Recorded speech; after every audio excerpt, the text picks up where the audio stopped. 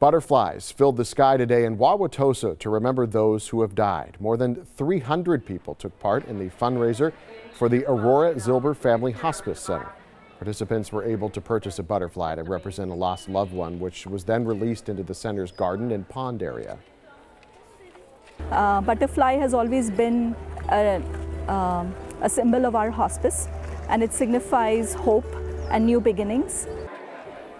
Proceeds from the event will support programs at this facility and through Aurora Home Care Hospice. The family of